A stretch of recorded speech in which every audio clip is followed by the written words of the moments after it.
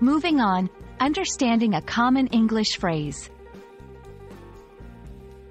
Hello, everyone, welcome back to our channel. Today, we're diving into a very common but interesting English phrase, moving on. This phrase is used frequently in everyday conversation, and understanding its nuances can really help in mastering the English language. So, let's explore what it means, how to use it, and some examples to make it crystal clear. The phrase, moving on, can be understood in two main ways, literal and figurative.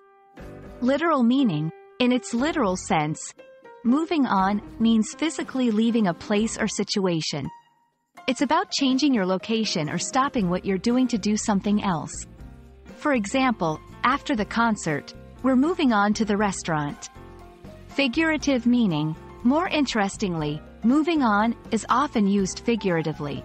It means progressing from one state or situation to another, especially emotionally or in life stages. For example, she's moving on from her breakup, signifies emotional transition and growth. Moving on can be used in various contexts. Let's look at some. In personal development, when talking about personal growth or overcoming challenges, moving on reflects a positive change. Example, he's moving on from his past mistakes and learning a lot. In meetings or discussions, in a professional setting, moving on is often used to transition between topics. Example, now that we've discussed the budget, let's move on to the marketing strategy. In relationships, in the context of relationships, moving on frequently signifies recovery after a breakup or loss. Example, it's been a year since they split up, and she's finally moving on. Even though moving on is a straightforward phrase, there are common mistakes learners should avoid. 1. Not using it as a phrasal verb. Remember, move and on need to be used together for this specific meaning. 2. Confusing it with physically moving objects.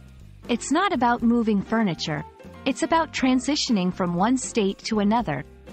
3. Overusing it in inappropriate contexts. Be mindful of the situation. For instance, it might be insensitive to say, move on, to someone grieving a recent loss.